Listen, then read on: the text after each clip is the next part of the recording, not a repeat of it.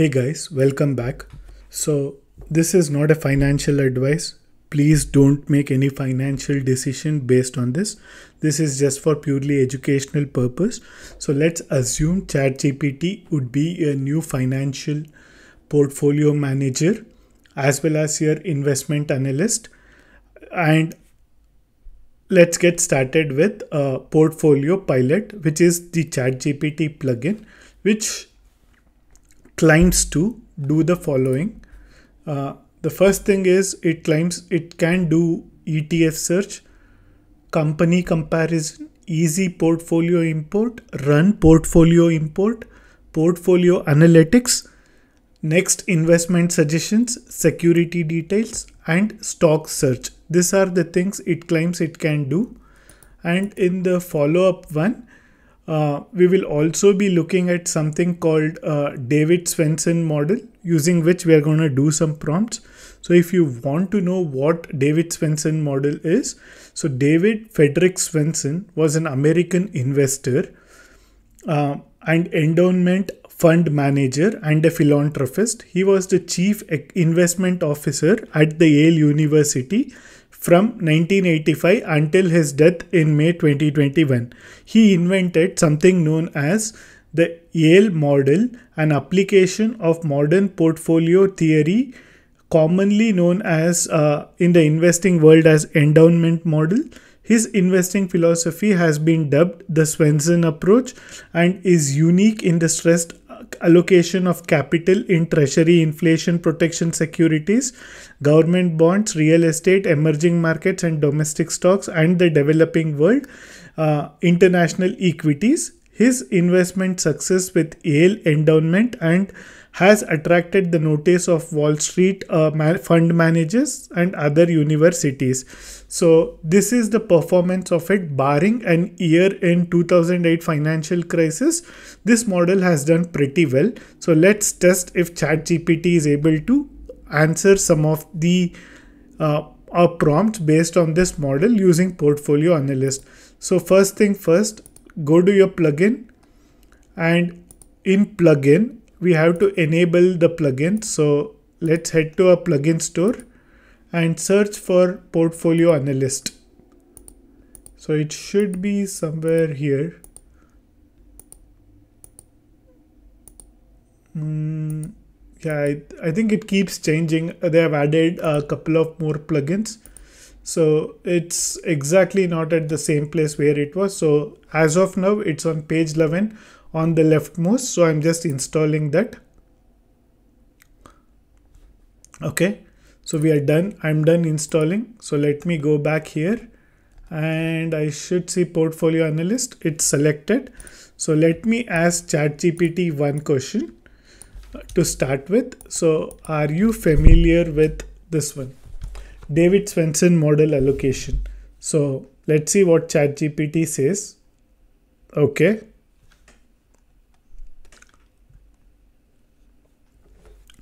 And the next prompt we'll be providing it is, so let's see if it can allocate our portfolios based on what we are asking. So yeah, and this is basically what the model is.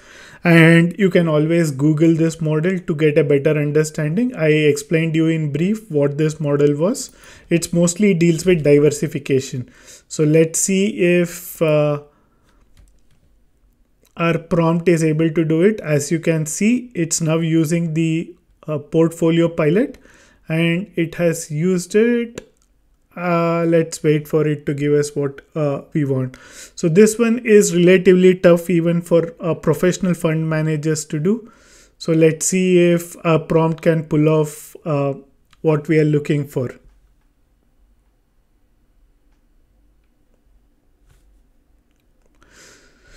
Again, I don't bother too much on what output it's giving because you should not be making actual financial decision on this, but it's purely for just educational purpose on where things are heading in future. So it's just better to look at what's coming before it strikes you.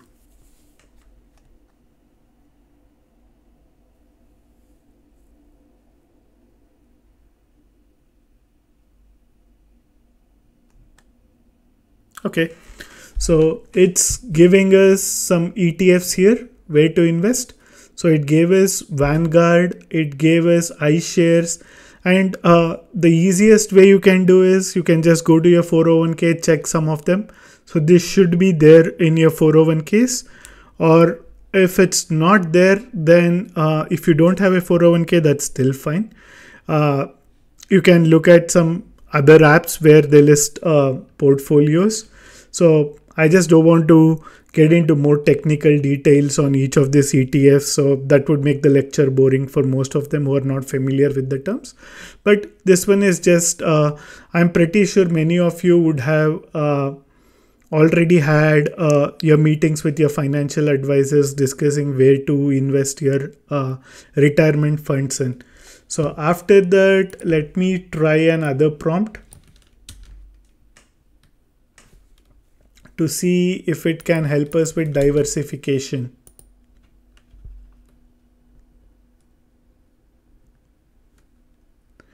Yeah, again, we already know that only 3 plugins can be enabled, and one of the 3 is our portfolio pilot here.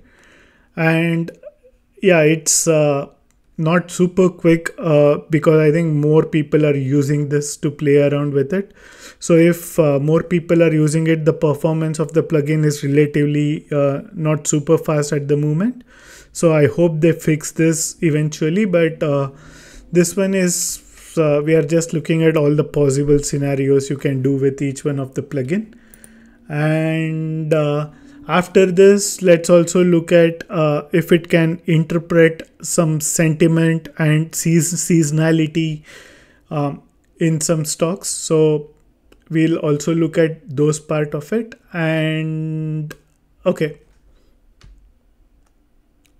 cool. So yeah, it gave you some suggestion, and always check with your financial advisor. This is just purely for educational purpose. So don't trust ChatGPT to make your retirement funds initially without using it to study actual real world performance for some time. Personally, I would do that. But again, it's totally up to you. It is my job to put the disclaimer out there. Whether you follow it or not is up to you. So I'm asking it to provide the market commentary to the situation we are in where rates may have peaked. And I've asked it to provide what happens when the rates peak till the Fed begins to ease, and generate charts to tell me how the returns are.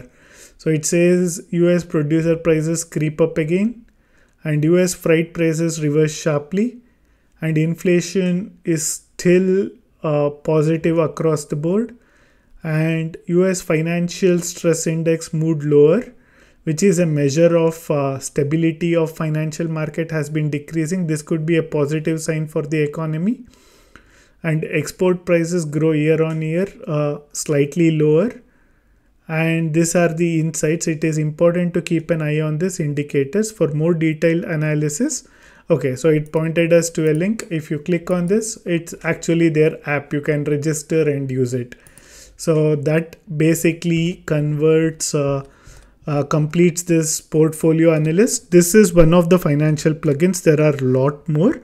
I've seen this seems to be a popular one among what people were discussing. That's why it made it to my lecture. And see you in the next video on the next plugin. Thank you for joining.